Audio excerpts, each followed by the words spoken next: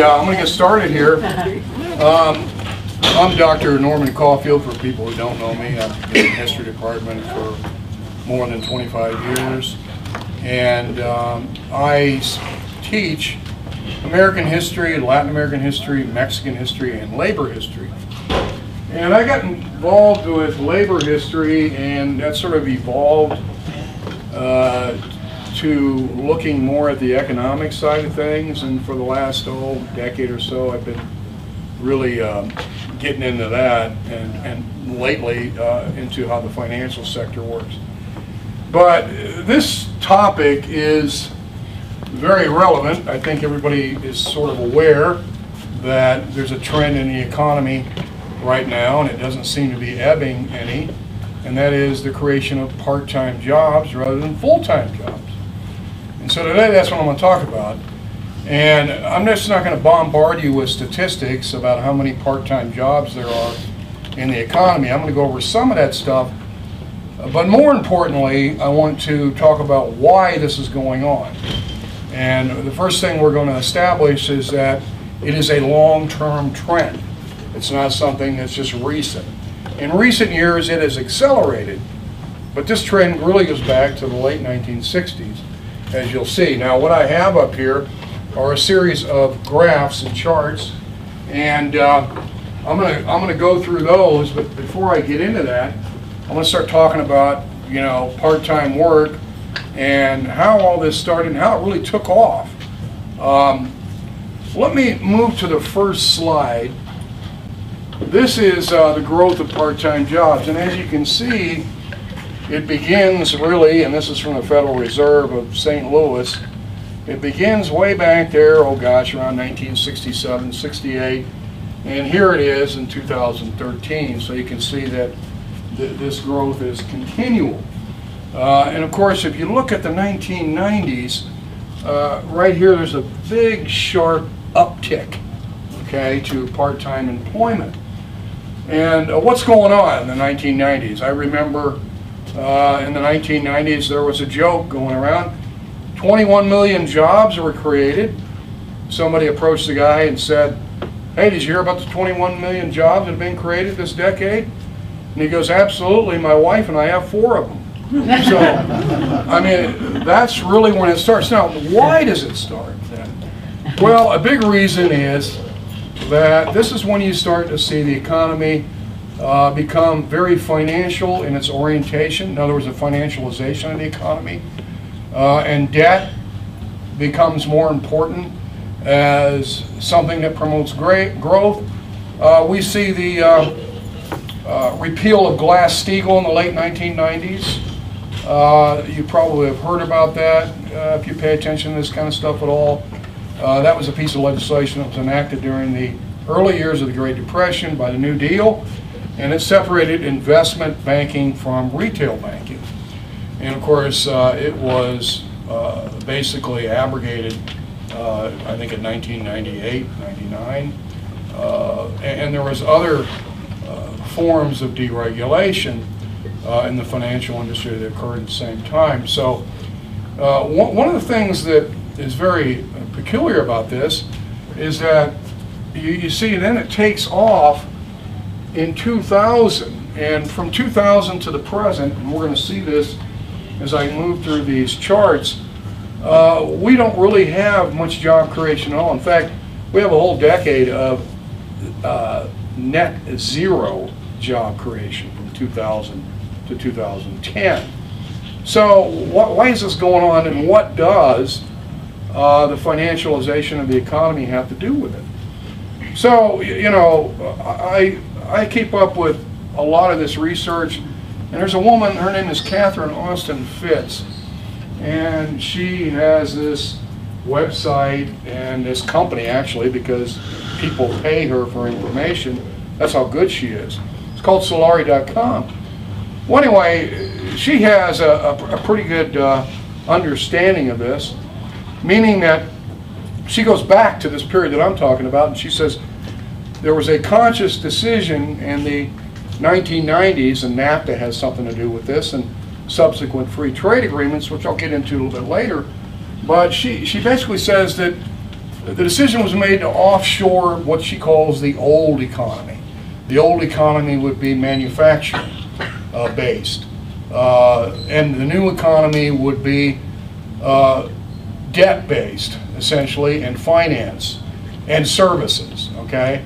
And the growth of the service sector has a lot to do with this story as well, and we're going to get into that. Also, so what was left over from the old economy? Well, she says what we have is the creation of a lot of people who are dependent upon the government. You got food stamp programs, unemployment benefits, welfare, all of these programs, Social Security, disability, all of these numbers and all these programs I just mentioned have went up substantially, particularly in the last 4 or 5 years, okay? So she calls this the legacy economy, okay? Now, what does that mean with regard to what I'm talking about? What it really means is that this legacy economy has created a lot of people who don't work, okay? So the labor force participation rate is at a low right now, going back to, well, 1978, the lowest rate since 1978, and that was a period of what they call stagflation, which was high unemployment and inflation, okay? So that's where we're at, and I'll have those slides up there. But, you know, another story I want to tell within the story, getting back to the offshoring the economy, and Austin Fitts says, well, that was like a $94 trillion project, okay? And basically now the legacy economy's left and they want to sweep that away. That's her contention. But the industrial base is very important in understanding this. How do we get rid of the industrial base? Where does it go? Well, one of the places it goes to is China. Well, you know, before all of this started happening, and we can go back, and we're going to see this. I got another chart up there with manufacturing. Before all this happened, you know, we were a country that, you know, produced things and sold things, and people earned wages and they saved money, and we had this business cycle that worked pretty well. Sure, business cycles, you have upswings, you have downswings. One of the things I'm going to talk about today is that this is all broken now. It's broken just like it was back in the Depression. I'm going to explain that. I'm talking about the Great Depression in the 1930s. But China has a big industrial base now. And guess what? Part-time jobs in China are unheard of. Okay? And so you go back to our era of industrialism. I worked in industry, and, you know, manufacturing to this day is not part-time, it's full-time, okay? So why is that? Well, Henry Ford, you know, he paid his workers $5 a day, and the story is so they'd have enough money to go out and buy the Model Ts that were rolling off the assembly line. But that's true, but there's another reason. You want a stable workforce in manufacturing. You don't want a high turnover rate. And he was experiencing that back then. He figured out, well, I need to have a stable workforce, which means I have to pay these people some money, okay? You can't turn labor over all the time in a factory like auto production and expect to get things done. It's just not going to happen. You gotta keep training and retraining people. Your business is going to fail. So what do? We shift to finance and service. Service sector jobs, you know, are different. They can be broken up into halves, quarters, and this is very important in terms of understanding the shift to part-time work. So it's long-term, and it's accelerated in recent years. You know, if we look at the monthly jobs report, I'm going to talk about the one here that came out last Friday.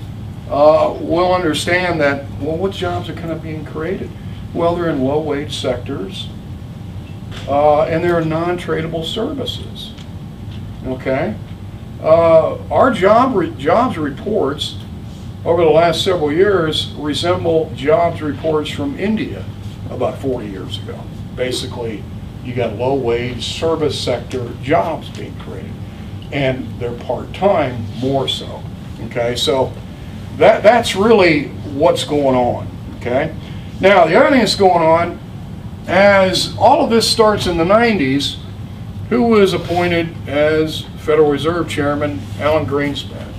Who succeeded him? Ben Bernanke. Who's going to see Ben Bernanke? We don't know yet. But the thing is, this is when we start having more of a planned economy, okay? And we move away from these business cycles. And in fact, what was going on in the 90s with all the job creation, they were saying, well, we're going to have permanent job growth and we won't have these business cycles anymore. Because what did the Federal Reserve do? Well, they basically did back then what they're doing today. They started printing money, and of course, they lowered interest rates. But more importantly, much of the economy was offshored. So what did that mean? It means there wasn't any real wage inflation. You know, you could export manufacturing activity to China and Mexico and other countries, so you don't have real wage growth to deal with if you're planning an economy. You know, and for those of you who doubt it, you know, I mean, you look at China, that's one side of the coin of a planned economy. You look at the U.S., China, there are no part-time jobs. You have industrial production from everywhere in the world, not just factories from the U.S., but from other places in the world move there as well. So you have a planned economy over there, and by the way, wages have been suppressed since the really 1970s, but really in a big way since around the year 2000. We're going to see that as well. Wages as a share of GDP has really went down. And so where does the money go that they print? Well, it goes into speculation. Okay? That's why the stock market went up. In the 90s, it went up, and well, there was a bubble burst, .com bubble burst. But since then, what have we had since the 90s? We've had all these speculative bubbles that are really, that's the only growth we can talk about. I'm going to talk about GDP growth and how that's slowed down, and compare it to GDP growth, for example, you know, right after World War II. There is no comparison, really, as we're going to see. But this is an important development. That is this financial engineering where you suppress inflation. And in fact, what you're doing is you're creating deflation. You're taking more money out of the real economy and you're putting more money into the financial sector, which becomes increasingly parasitic, meaning that it increasingly needs to feed off of the real economy to speculate and to create these structures called derivatives. And derivatives, Deutsche Bank, for example, right now is the example being thrown out there as, well, this is the new Lehman Brothers, because they have all these derivatives on their book, and there's no way that they can match up with them in the end. And so if there's going to be another major financial collapse and a bank that triggers it, many experts are saying Deutsche Bank will be the one that triggers this. So this is what's going on, all right? Now, all of this basically points to the most recent jobs report, which is pretty poor. 169,000 jobs created in August, but there were downward revisions for July. July there was 162,000, and they revised July down to 104,000. And the jobs, of course, are in the low-wage service sectors. You know, a good idea might be to go to bartending school or something. But then again, you can only be a part-time bartender. Sectors that are actually hiring are, of course, you're looking at part-time workers at low wages. And the number of part-time workers for economic reasons, actually, they declined a little bit this last month, but that's been growing because, you know, you can work part-time by choice, but if you're working part-time for economic reasons, that means you can't find a real job, okay, that is full-time and pays wages. Now, recently, a former director of the Bureau of Labor Statistics, his name is Keith Hall, and he's now with George Mason University. And he did this little analysis. He was on TV, and this made the news media. Before August, he said that basically 97% of the jobs created just this year were part-time. That's huge. So he got on TV and he talked about the decline of more permanent, better-paying jobs, and he points to the declining labor force participation rate for men who have traditionally been employed in higher-paying sectors, such as manufacturing. Now, also, you have to remember these sectors have, over the past decade, been brought into competition with wages in the service sector. But anyway, the participation rate of men fell to 69.5%. This is the lowest level since the government began collecting these kinds of records back in 1948. So the male population is participating in the labor force at a rate of 69.5%. It's back to 1948. The participation rate for women, which rose steadily throughout the 20th century, and this is something that I need to comment on here. As the service sector grows and you get more part-time employment, you see more female labor participation. But even that now is beginning to trend downward. So the participation rate for women, which rose steadily throughout the 20th century, continues to decline, and of course it's at 57.3%. So citing this BLS household survey, and the jobs report is made every month on the basis of two surveys. One is the establishment survey, the other is the household survey. The establishment survey doesn't tell you anything about part-time work. It's the household survey. And those are phone calls. And the phone calls consist of a series of questions that they ask the person on the other end of the line.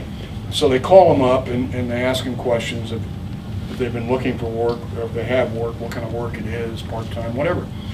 But in the past 6 months, more people were reporting that they were employed, 963,000, but 936,000 of them reported they were in part-time jobs.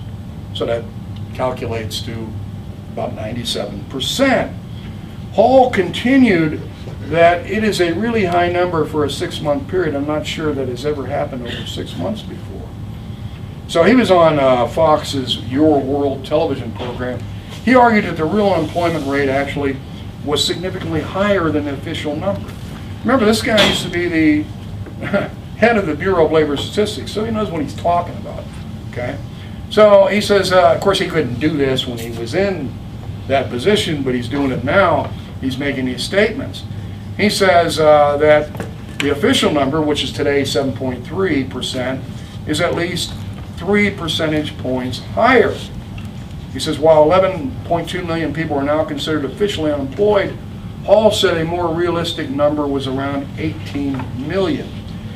He prefers to use the employment ratio, and the employment ratio, we're going to have that chart up here too, shows the proportion of the population that has a job. That number fell from 63% before the recession started in December 2007 to 59.4% when the recession officially ended in June of 2009. Since that time, it has fallen even further, since 2009 to this 58.7%.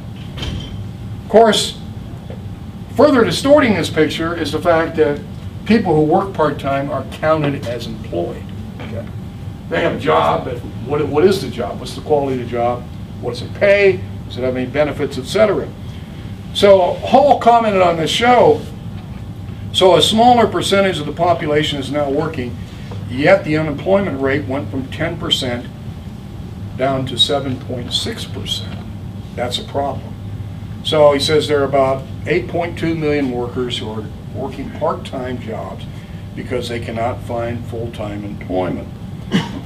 And of course, we're talking about temporary staffing agencies, we're talking about retail, restaurants, home health care. All this accounts for about 45% of all new jobs. Altogether, 61% of new jobs created this year have been in low-paying industries. Middle-income jobs account for 22%, while high-paying jobs accounted for less than 17%. Now let me talk a little bit about growth. And when I get done with all this, then I'm going to start moving through the slides and add more information and refer back to what I've been saying. Really, the U.S. today is only able to achieve a growth rate only 1/6 of the post-World War II average. In the past, a U.S. growth rate of 3% or 4% was considered very modest. Today, they would be, at the Department of Commerce in Washington, D.C., if they had 3 or 4% growth, they'd be breaking out the champagne bottles. Okay? If you go back to the decades following World War II, this would be considered very modest growth at best. And anything considered under 3% would be considered weak. A growth rate below 2%, is what we have right now, was deemed to be disastrous. You know, if you had growth rate below 2%. Now it's like, hey, we're at 2%, let's have a party, you know. But where is, you know, well, you might say, well, wait a minute. The stock market's going up, you know, it feels better, and that's what Bernanke and Greenspan, their whole theory is, when the stock market goes up, everybody will feel what you call the wealth effect, and they'll go out and spend money. That'll stimulate the economy. But what does this really signify? What's it mean? The fact that the U.S. economy is able to achieve a growth rate just 1/6 of the post-World War II average really indicates that deep structural changes have taken place within the American economy, and nothing approaching the previous growth rates will not be seen again, is what many people are saying. There's another newspaper, I know this is a Times talk, but there's another newspaper that I read besides the New York Times called the Financial Times. There was an article in the Financial Times written by this commentator named Robin Harding, published back in July 24th, and the title of it was this, Corporate Investment, a Mysterious Divergence. The article noted there was an increasing disconnect between the level of profits and the rate of investment. I'm getting into talking about this broken business cycle. This is very decisive because, in the final analysis, investment, the purchase of new plant and equipment, and the hiring of new workers to increase production is really the key driver of the expansion of a capitalist economy. The article that Harding wrote noted that up until the 1980s, the late 1980s, profits and net investment had tracked each other, both recording about 9% of GDP. But after that time, the late 1980s, the figures began to diverge, with the gap widening significantly after 2009. Now, pre-tax corporate profits are at record highs. We've heard about this, amounting to 12% of GDP. But net investment is barely 4% of output. Okay. So you're thinking, you go back, it's 9%, and now it's down to 4%. Now, think about this. Harding says, this is despite the fact that the cost of equity capital is low. Okay, I'll get into that. Interest rates are also low. That's due to the Federal Reserve. Increased profits are not being used to expand production, as took place in the past. What are they used for? Well, being used to finance stock buybacks. In addition, they can take these profits and add money that they can borrow from the Federal Reserve. Apple has done this. Other companies have done this. And what can they borrow money for? 0.25%. Okay. And so what do? Well, they use that money and they buy stock. They do stock buybacks. So what do? They increase the rate of return to the shareholders. But they also, of course, are gaining from that speculation. So they buy the stock back with 0% interest almost, and whatever profits they're making, and then they flood the market again, and the stock goes up. They pay dividends. Everybody wants to buy it, and it goes up, and then they add that to their balance sheets. That's one reason why corporate profits are so high, and that's another reason why they're not being invested back into the real economy. Okay? And if you followed this at all, it's in the news a lot. Well, corporate profits are at an all-time high, going back to the 1920s, actually. Going back to the Warren Harding administration. So why aren't they hiring? See? Well, why would you want to risk money? They call it uncertainty if you can get guaranteed money with no risk. Right? You're not taking any risk because you're borrowing money with the backup of the Federal Reserve. So you're not taking any risk. So this is risk-free. So I'm saying that, you know, this Treasury Secretary of Guyana, 3 years ago, he goes to Washington, D.C.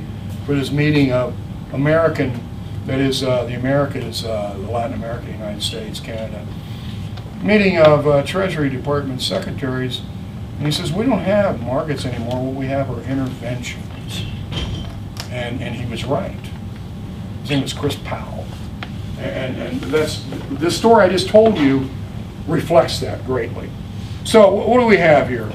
So under that were once normal conditions, increased profits would lead to greater investment, higher production, and an increase in wages, leading to an expanding market.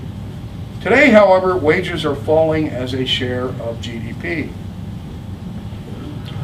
So the result indicates that rising profits are no longer being produced by an expansion of the so-called market, as they were in the past, but are increasingly the result of cost cutting, as firms raise their bottom line by grabbing an increased share of a stagnant or contracting market from their rivals.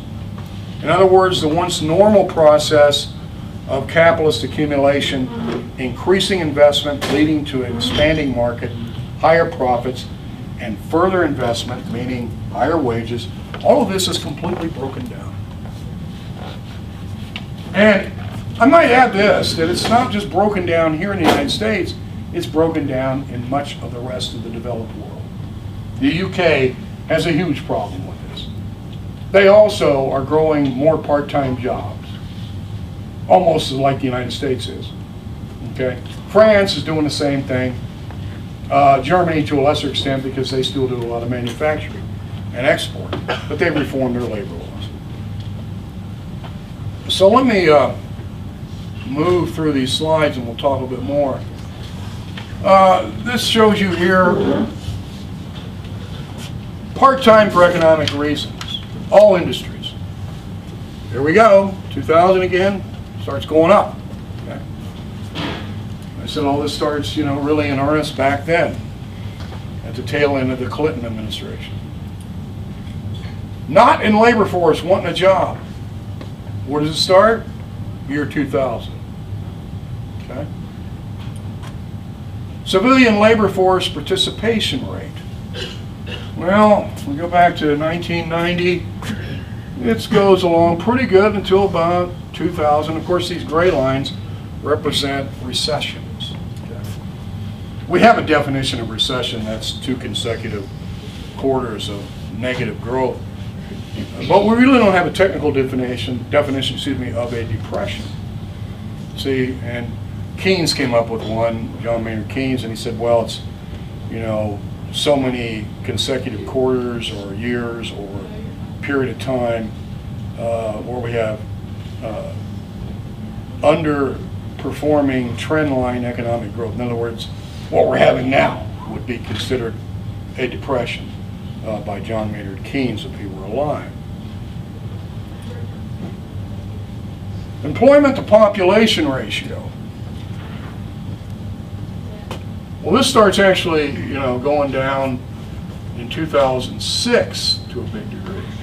What does that mean? It's like, well, you know, you've got more population coming in, and you say, okay, well then why isn't, you know, these jobs, why is the unemployment rate falling?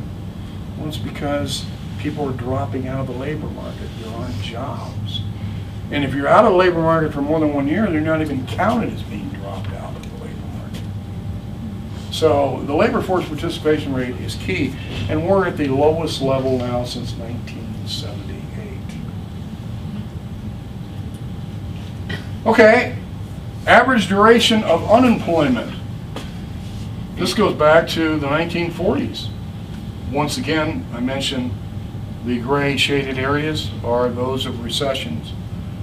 And so, but if you look, we have a steady upswing from that time all the way up to today. Now it's ticked down a little bit, but what does that have to do with anything? What it has to do really is that people are dropping out.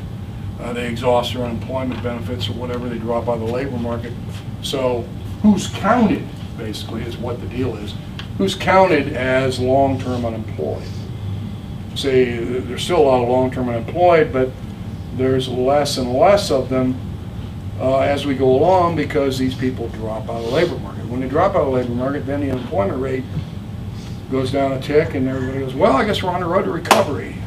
So break out the champagne. Now, this is a really interesting graph, or chart here, rather. Age group. And the minuses represent, this is the change in employment to population ratio. And the blue represent men, the red represent women. So, and the age groups are down here. What this shows you is that older people are more likely now to keep working instead of retiring. Their labor force participation rate's going up. But if you look down on the other end, younger people, their labor force participation rate is going down. Okay? Now, well, what does this mean? It means, well, pensions are in a crisis. They're part of that legacy economy that Catherine Austin Fitts talks about. And so 401ks, we as professors probably do pretty well compared to most people out there with this sort of arrangement, because we're benefiting from the Federal Reserve inflation. And of course, they're fighting deflation, they say, but what they're doing is actually causing more deflation because they're sucking more and more money out of the real economy so that speculators can speculate with more money. Now, how much money do you want exposed in the stock market? How much of your pension fund do you want in there? That's up to an individual, But if you believe Greenspan and Bernanke, you can make money if you're slick enough, I guess. But everybody else is, we're kind of in there.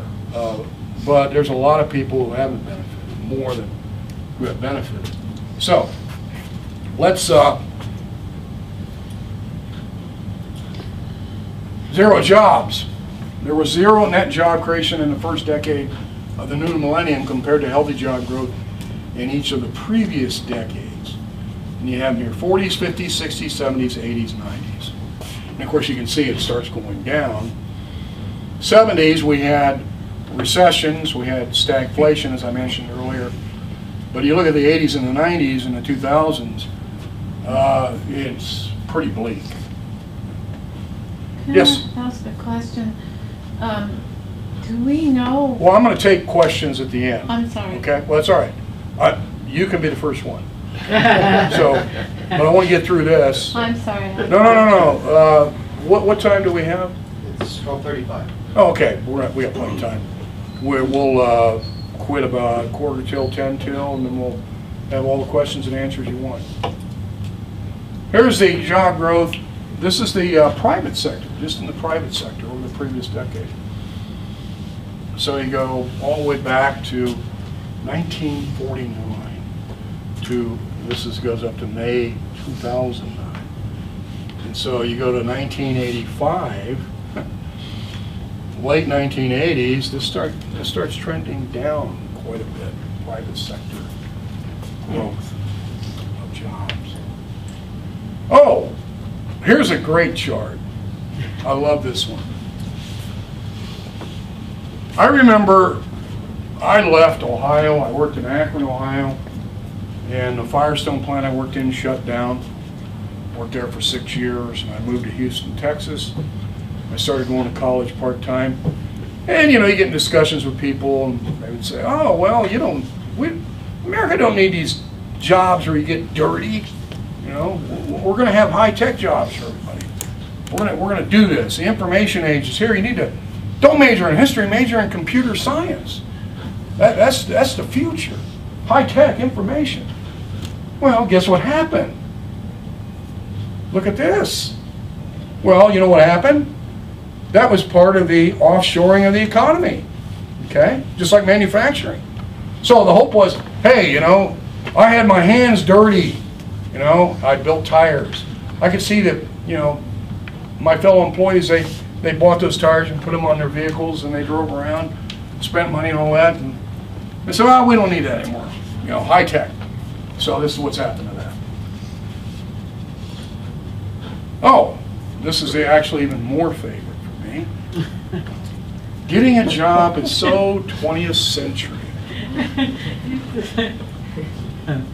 All of you are familiar with Thomas Friedman of the New York Times. Well, he's not here today to defend himself, so I'm going to take it easy. But he recently wrote a column, I can't remember, months back, and the title of the column was this. And of course, what he advocated was, start your own business. This is what the 21st century is all about. It's about innovation. It's about entrepreneurialism. Okay? I mean, and that's, not only spoken by him, but there's others who advocate that as well. Well, these are the facts. Okay? These are people starting up their own job. Self-employment is a share of non-farm employment.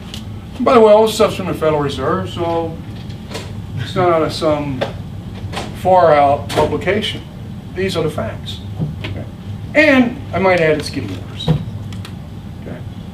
So, if you look at the birth and death model, that you can go on the BLS website and look at all that stuff, and you'll see that it's actually even getting worse recently.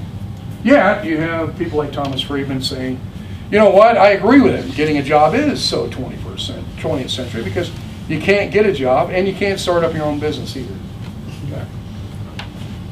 In fact, in a book that I'm finishing up, one of the subtitles in one of my chapters is Thomas Friedman's title, Getting a Job is so 20th century. And as I said before, who needs dirty jobs, right? I used to get my hands dirty. I used to get rubber in my fingernails and stuff. Well, who wants that? This is in manufacturing. This is where we're at. It's ticking up a little bit. That's because wages in manufacturing are going down. We're insourcing some jobs, okay? But it's not going to go that far. Boston Consulting Group says, oh, it's going to go like gangbusters. But I have my doubts because first of all, there's only going to be so much. Right now what we have is transportation costs factoring in. But once you get this market down where it's not a consumer market like Henry Ford wanted it to be, then transportation costs are going to factor back in. See? And then you're going to have to either lower wages some more or move the factory somewhere else. But this is where it's at. And this goes back 1930. You can see the apex of it was like 1970, 1980. That's when I left Akron, Ohio, and it's been going down ever since. Okay, hours worked. Well, this is kind of down, and this goes back to really around 1998, 2000. Starts really trending downward. Well, you know what this means. If you work fewer hours, you make less money. The consumer economy we have, 70% is based on it. Well, that means that people don't have purchasing power. Okay. But that real economy, as I said earlier, matters less and less and less. What matters is financial speculation. Okay. Some would call it the phony economy, and then you got the real economy, which is kind of experiencing rot. Burger flippers. Okay. This is 2009. The share of employees in low-wage work in these are countries. You notice the USA and UK and Canada are right up there on top. As I said earlier, they're doing part-time jobs too. I guess in the UK they're flipping fish and chips instead of burger. They got Burger King. Well, Burger King is a British company. But you go to college, you get the first 2 years, you throw the burgers on the grill, that's what you learned, and the last 2 years you flip the burgers.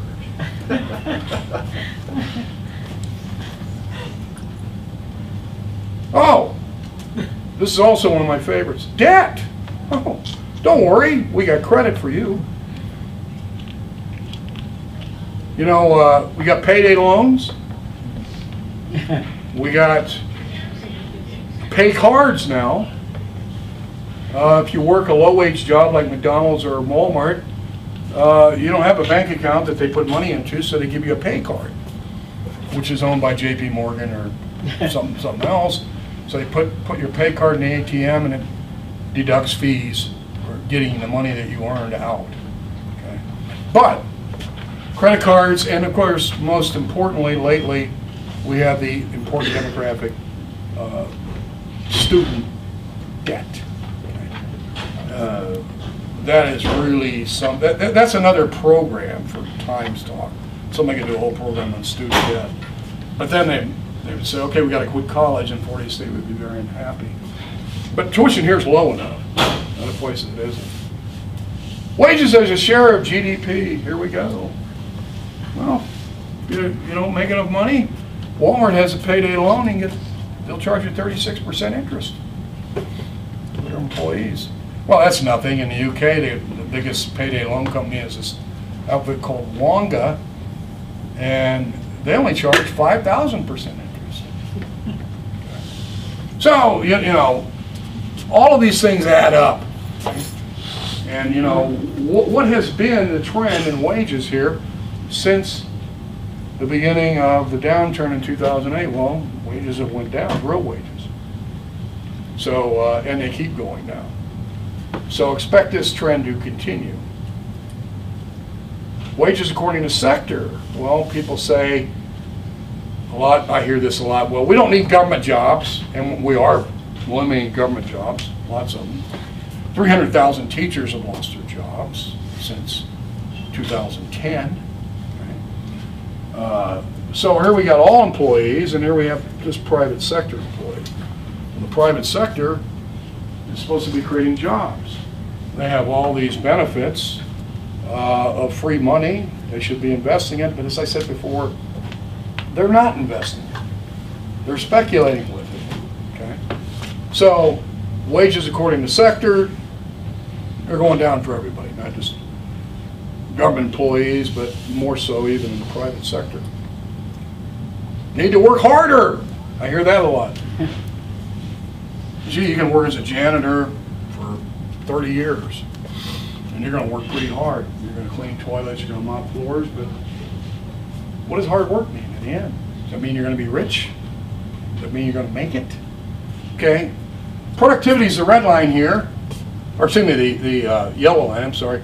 Average income of the top 1% is the red line, and then of course the average overall wages is the blue line. So wages have been stagnant according to this. And this goes back to 1979. That's when it's true. Do unions matter? Well, we got to get rid of unions. Well, they've already gotten rid of unions. Look at this. Okay? Unions are gone. I hear people tell me, well, they got to really get rid of the unions before we have any growth. Well, union membership has been going down, and growth has been going down too. So is there a relationship?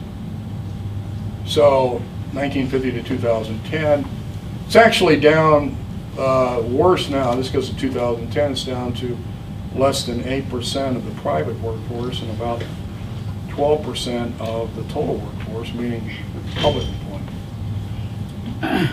Workers' rights. Correlation between strike levels and wealth concentration.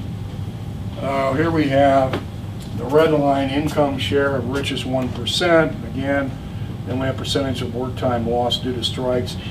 It's going way down, so the unions have been striking a lot, right? And they're causing lots of problems.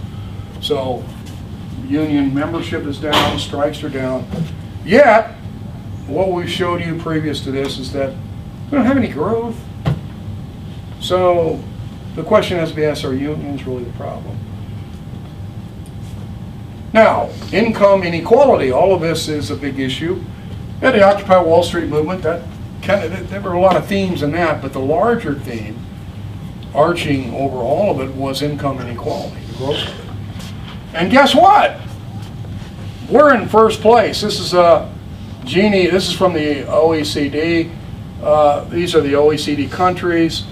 OECD countries, I think there's 24, 25, and then you got the US and the UK. The US is in the lead.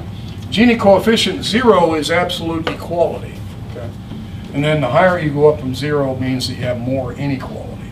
That's a measurement used by statisticians to look at how societies function. What is the inequality problem in certain societies? Well, the US, as you can see, has been going up since 1975. And also our allies, although, you know, they, the parliament voted, now they want to try to sell it again. The parliament voted, no, we're not going to intervene in Syria. They turned David Cameron back. But you know, in Great Britain, they have a tradition of debating. We used to have one, but I think debate in this country has been kind of shut down in a way. You know, we don't, you go in a pub over in London, right, and you go into a pub and you'll get arguments with people about politics. And you know what, in the end, people get up, in the end they say, okay, let's drink another beer.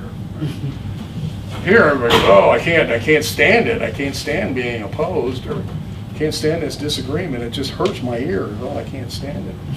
You know, this is what's going on. Now, I'm done, so questions can begin. Yeah, you. My neighbor, Professor Levy. I better have a good one, huh? Well, I thought you did. You probably forgot it, though. All right, my question is this. You're Yeah. talking about how Americans don't want to get their hands dirty.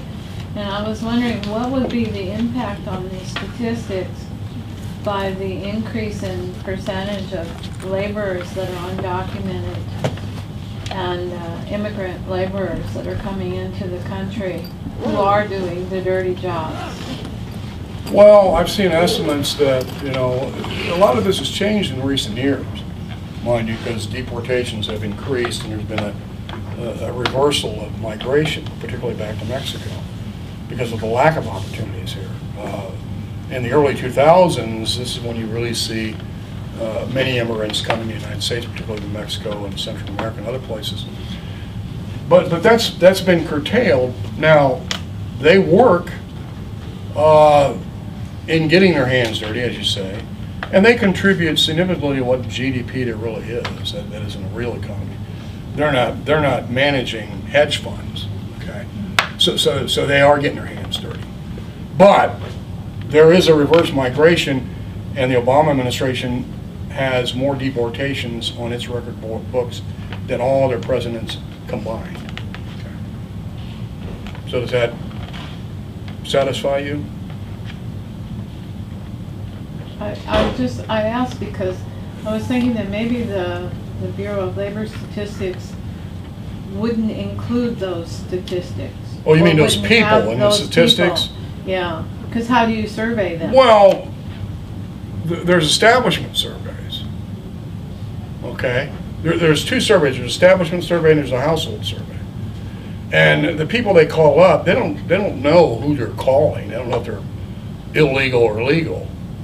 They're just doing a sampling. Okay, so those people could be included in the sample.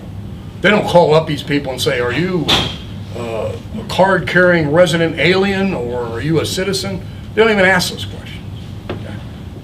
They're just interested in whether or not they're working, and if they're not, how long have they been looking for work, or if they're not looking for work. That's all. So, yes, many of those people now, if you speak another language, that might be, but they have interpreters. I mean, there are people who do these surveys at the BLS who speak Spanish, so I'm sure that those people are included, so hopefully that answers. Any other questions? Yeah. I think we'd all agree we had a pretty stagnant economy, okay? And there's a lot I got of... the charts to prove it. Yeah. And we've got a lot of money sitting on the sidelines. And I understand why these companies are a little hesitant to invest because, as you said, you know, they're making money, and there's so much uncertainty in the world. China and Asia continues, like you said, to have full-time employment or a lot of full-time employment. Do you see them down the road kind of looking and taking the same course as what the UK and what we have taken? Not for a long time. Because the center of world capitalism has basically shifted to Asia. And it's not leaving anytime soon. That's my assessment. But going back to this uncertainty, and this is the excuse thing. Yeah, I know. Okay. For those in my Contemporary America class that are in attendance here today, you know that we've been talking about this because we go back to the Great Depression, and I said three things, and one of them was uncertainty. Why did that business cycle stop then? So you see, that happened then like it did now. What I explained earlier, that article by Robin Harding, that happened back then. Okay, that was the excuse that was given. But see, we have something, in the 1920s was all about financial speculation too. We had an industrial base though. But wages were stagnant like they are now. But we don't have an industrial base anymore. Okay. The service sector is bigger, right? Much bigger. The financial sector is much bigger as a percent of GDP. So wages as a share of GDP are down. But they're not going to take that money and invest it. Yeah. And because there's a real separation between the planned economy, the Federal Reserve, and the real economy, okay, where markets are supposed to function. We've created our own monster here. Well, as I said, you know, you mentioned China. China's got a planned economy too. But what are they doing with their planning vis-a-vis what we are doing with our planning? Our planning is based on financial speculation. Do you see it turning or changing, or at least our the direct? I mean, well, as long as you've got a revolving door. I was listening to a program this morning on television. This journalist Greg Palass, I don't know if you know who he is. He came up with this. He found this leaked document. Larry Summers is supposed to be Bernanke's successor. He and Tim Geithner, back in the 90s, basically planned all this deregulation. And not only for the United States, they wanted everybody else in the world to follow. And they did. You know, most of the world did. So you know, who was Tim Geithner? Well, who was Larry Summers? Both of them have been Treasury Secretaries, okay? This is a revolving door, okay? Now, there's a guy who used to be the Assistant Secretary of the Treasury during the first Reagan administration. His name was Paul Craig Roberts. I encourage everybody to read him. He's very, very smart. He's insightful. Considered the father of Reaganomics. He said what we have since this deregulation, we have crony capitalism. Okay? And so that revolving door, that's what I'm referring to. That's crony capitalism.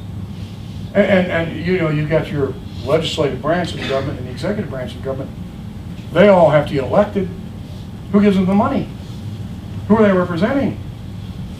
So until you figure that out, how to break that cycle, this is going to go on forever. Okay? So that's my opinion. Now, we might wake up some morning and, you know, everybody will have a change of heart, but I doubt it. Any other questions? I saw some other hands up here. Yeah. How much of an effect, if any, has the increased cost of providing benefits for full-time employees come into play when saying we can't afford this anymore? Well, that's a good question. That is a motivating factor. And it has been for a long time. Like health benefit costs? Well, yeah. If you're an employer and you have service jobs, like I said, service jobs are 70% of the economy, but you can divide those up and split them up. Okay? And you know, retail, how many retail companies provide health insurance. Traditionally, they don't even do that. Okay, they don't provide pensions either. And you know, so a lot of people have been blamed Obamacare or the Affordable Care Act, but you know what? It's been a trend for a long time. Maybe the Affordable Care Act has contributed somewhat to it, but they actually pushed the rule that required employers to provide health insurance or pay a fine. They pushed that forward to 2015. They did not, just recently. So, but things keep rolling along, so it doesn't matter. Anyway, that's a good question. Yes, sir. So, what would you say is the root cause, or what needs to be changed to, you know, prevent this from continuing? And I guess the short answer, because I know that there's tons and tons of reasons, but what do you think the main reason is? The main reason for what? For all these problems? Yeah, for the increase in unemployment. Did you hear what I told him? Say it again, I guess. Yeah. Okay, I'll do it.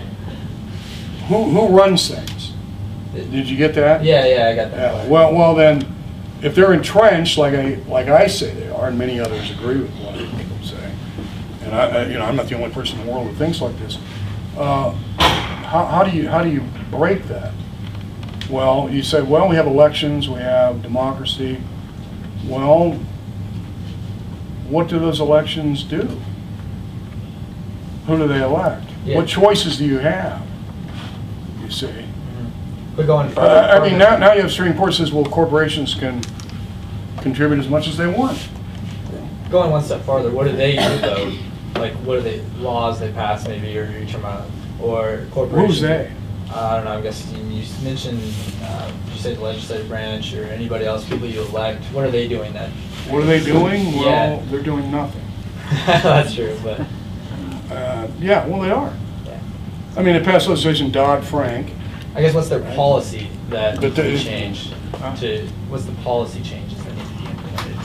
Well, if you had the opportunity to make policy changes, there have been some folks who've made recommendations. This guy named Jim Rickards, who wrote this really good book called The Currency Wars, he said you got to break up the big banks and you got to end derivatives trading. See, back in the 1930s, we had a depression.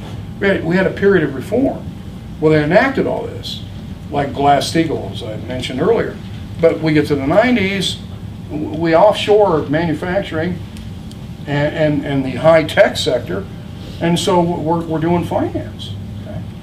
We're doing finance. So what is going to happen to all that? How's it going to shift back to an older economy? So you would have to get some sort of reform impulse from somewhere. Now, they talked a lot about it. They passed Dodd-Frank. They did a lot, but none of that's had any effect. As I said, I agree with Paul Craig Roberts. What we have is really crony capitalism and a planned economy. I mean, markets. I mean, I could sit here and talk about LIBOR manipulation, all kinds of market manipulation, algorithmic computer trading, all of this. Everything some claim is manipulated. Okay. And so you got this revolving door in government and the banking sector and corporations, and what are you gonna, how do you end that? Particularly with the system that we have. Well, we've got politicians running for office all the time, and they need donations. They get rich even after they're in office. So go ahead. Do you believe that part of the problem is not just these legislators that are getting elected through big donations and everything, but also the fact that the public sector number of jobs is coming closer to the private sector number of jobs in this country? Is that also contributing to? Actually, public sector jobs are declining. They are now. Mm-hmm. I mentioned that. 300,000 teachers have lost their jobs in the last 4 years. Public sector employment is declining at all levels: federal, state, and local. So are you saying, you're talking about a reform movement would have to be across the board, so you don't think if we had, because the only time in American history we really had the breakup of big corporations was when Teddy Roosevelt was in office. So Mhm. are you saying we'd have to, if we got a president there, that it couldn't happen then too? Well, ideally speaking, if you capture that in your mind, Yeah. you have. That's good, but then you have to think, okay, how do you get there? Yeah. Okay. And that was a different era. Yeah. See? And the big thing is, you have to remember, we're not the same country. We're not the same country we were after World War II, where you see those growth rates. I talked about what are the growth rates now compared to the decades following World War II, when we had a strong manufacturing base. We don't have that anymore. Okay? We have finance dominates everything, and you have the big service sector. Yeah, we done? Yeah. Thanks for coming, folks. We're finished. Thank you very much.